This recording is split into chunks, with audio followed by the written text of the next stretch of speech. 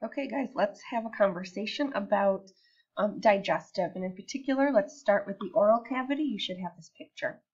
So you'll notice the numbers down this right-hand side of this picture here, and then you'll notice some combining forms. So the combining forms actually match up with these numbers. So number 1, the combining form is bucco. Number 2, it's chilio and or labio, because there's 2 potentials. 3 and 4 is palato. So let's talk what these actually break down to. So number 1, bucco, refers to the inside portion, which is the cheek. Hopefully you can see that you're pointing to that there. Number 2, chilio or labio, okay, is pointing to the lips. So those are the combining forms for the lips. Number 3 and number 4 are both palato. It's something we would just call the palate or the roof of the mouth. And the reason it's divided into 2 is because there are 2 parts to the palate. Number 3 is actually right behind the front upper teeth. It is referred to as the hard palate because it is hard. It's got bone on the inside. Whereas number 4 is a little bit further back, okay, and we refer to that as the soft palate because the bone has disappeared and it is just soft tissue. Number 5, uvulo, stands for the uvula, okay, which is that little portion that hangs down right in the center. Number 6, there are actually 2 combining forms, glosso or linguo, and both of those refer to the tongue. Number 7, tonsillo. You can see it's pointing off to these little yellow guys on the side, and you can see some matching ones on the other side. Those are the tonsils. Number 8, gingivo, okay, refers to the gums. Remember gingivitis, right? So inflammation of the gums, right? Gingivo is the gums. And number 9 also has 2 terms. So denti, and it's one of the few times, right, we see I as our combining vowel.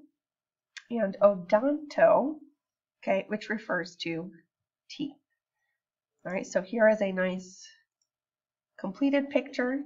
You can click pause to make sure that your picture is complete. And we're going to move on to organs of digestion. Okay, so this is the next picture that you guys have.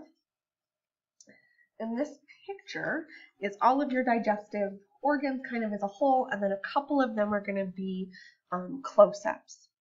All right, so let's start with number 1. When we saw the respiratory, we had trachea that led down into the lungs, and remember that the trachea is the windpipe. However, number 1 is actually pointing to this soft tissue that sits kind of behind the trachea, and that is your esophagus. And that's the tube from the mouth that's going to head down to organ number 2, which is this little pouch right here, which is our stomach. Okay, so number 1 is the esophagus, number 2 is the stomach. All right, after the stomach, our food is going to head off into the intestines, and first it's going to go through the small intestine. And the small intestine is made up of 3 components. All right, the very first part of the small intestine, number 3, is the duodenum. And I'm going to show you a labeled up version here. Okay, so D-U-O-D-E-N-U-M.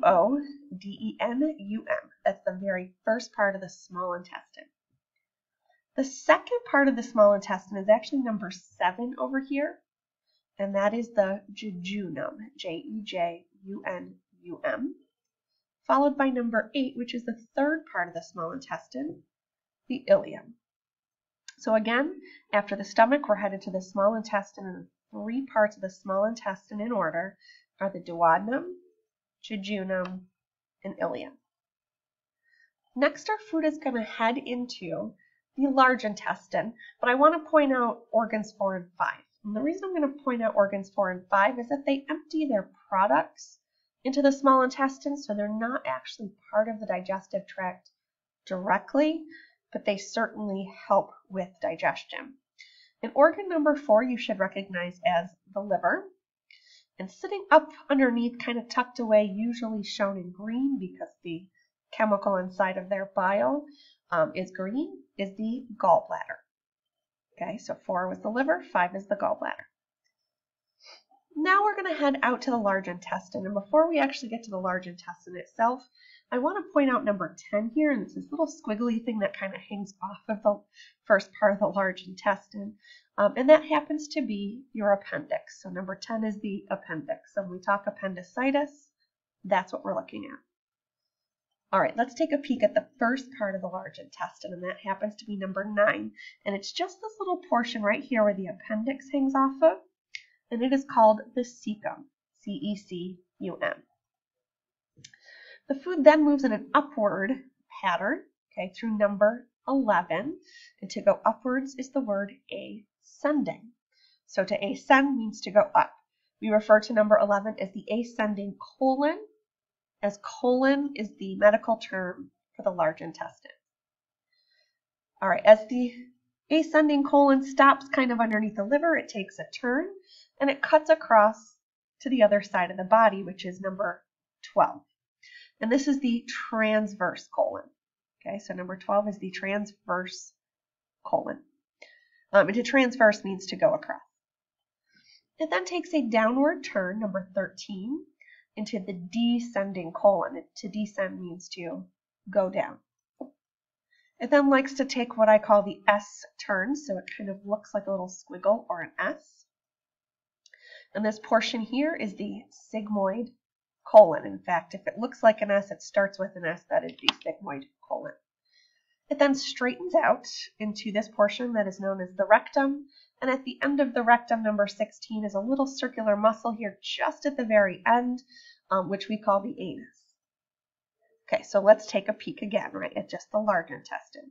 So it starts here at the cecum, which is where the appendix hangs off. We go up the ascending colon, turns across to the transverse colon, and then number 13, the descending colon. Takes the little S curves, right, for the sigmoid colon, straightens out into the rectum, ends in the anus. Okay, so let's take a look at this in a different capacity and on a different picture that I've given you. All right, so let's just take a peek at the large intestine, which is this little picture. So again, we've come from the stomach through the 3 parts of the small intestine. So first the duodenum, then the jejunum, then the ileum. Then remember the food heads into the cecum, which has the appendix hanging off, up the ascending colon, across the transverse colon, down the descending colon, to this little S portion, which is the sigmoid colon, straightens into the rectum, ends in the anus. Okay, here we're looking at the stomach, right, with the very first part of the small intestine, that duodenum. We've got here, our great big, and this dark purple here is the liver. Number 2, right, sitting behind it is the gallbladder with all of its little, right, tubes and ducts that lead into the small intestine. And then this little yellow organ, and you can see the little bit of it kind of outlined behind the stomach. It mostly sits behind the stomach, but you can see this little piece here, okay, is the pancreas. All right, so if we look at it in this little diagram, what we're really doing is we're talking about the food as it starts in the oral cavity, which of course is a fancy term for the mouth, and it gets all the way down to its end point, right, is the anus. Remember, this is pretty much one continuous tube from here straight through to here. These little guys on either side are the things that just empty and help with digestion, but this portion down the center is the continuous tube. So remember, it starts with the oral cavity, and of course there's some saliva glands in your mouth that contribute saliva. It heads down into the pharynx, which we saw in the respiratory system, was the medical term for the throat. Down the tube, okay, right behind the windpipe, which is the esophagus, and into the stomach. From the stomach, we're headed into the 3 parts of the small intestine, and of course in order again, it's the duodenum, jejunum, and ileum. Remember that in the duodenum, we had the liver and the gallbladder that help to create that bile, and the pancreas, which gives us other digestive juices. After the 3 parts of the small intestine, we're headed in the large intestine. And the parts of the large intestine in order were the cecum, the ascending colon, the transverse colon, the descending colon, that little S curve, right, the sigmoid colon, It straightened out into the rectum and ended in that nice little muscle that normally stays closed, which is the anus, where feces can then leave the body. All right, so this should help you understand at least the very basic parts of digestion, so that as you're looking at some of the medical terms I'm going to ask you to break down, that you have a general idea of what it is we're looking at.